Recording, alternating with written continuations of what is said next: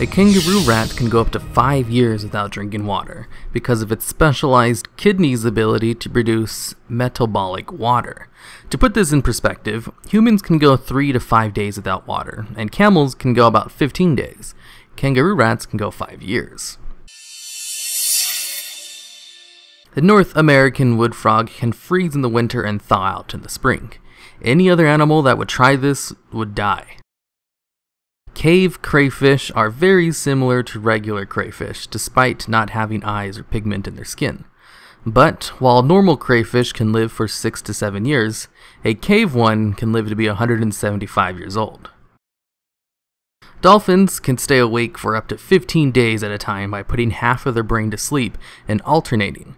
When a dolphin puts half of its brain to sleep, the eye on the opposite side will stay shut. Woodpeckers have really long tongues, so long in fact that it actually wraps around their skull. Ostriches can run faster than horses, and male ones can roar like lions. North American possums have a protein that all but makes them immune to venom of snakes, bees, and scorpions. Once a venom is detected in the body, its specialized protein will actively seek it out and neutralize it. The protein has even been proven to work on venoms from other continents with which it has never had contact with. Hairy frogs break their own bones and then push them out through their toes to make claws, kinda like Wolverine's ability from the X-Men.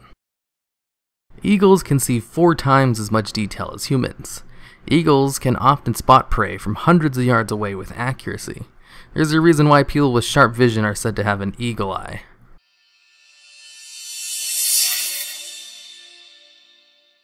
There's a species of jellyfish that is biologically immortal, meaning as long as it is not killed by something, it will never die of old age. The reason it's able to never die is because it can actually regress to an immature pulp stage after reaching sexual maturity.